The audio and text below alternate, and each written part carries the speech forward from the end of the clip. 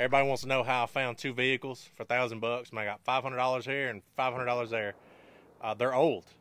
They're raggedy. They're dented up. They're scratched up. This windshield leaks. That one over there doesn't stay started for more than 30 or 45 minutes.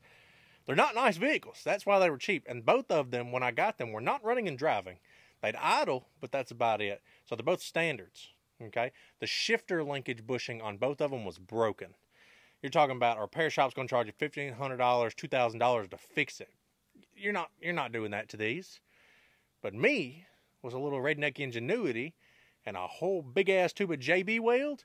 Got both these suckers right here back running, driving, and shifting like a dream, baby. Okay, these vehicles right here aren't stuff that you buy your kid to have a first vehicle. They're not stuff that you go to and from work in, things like that. These cars right here will leave you stranded. That's why they were $500 a piece. Okay, these are not on-road reliable vehicles. All right, so stop complaining about me taking all the good vehicles off Facebook Marketplace. These suckers right here are going to go through hell. Okay, they're going to have a rough last couple months.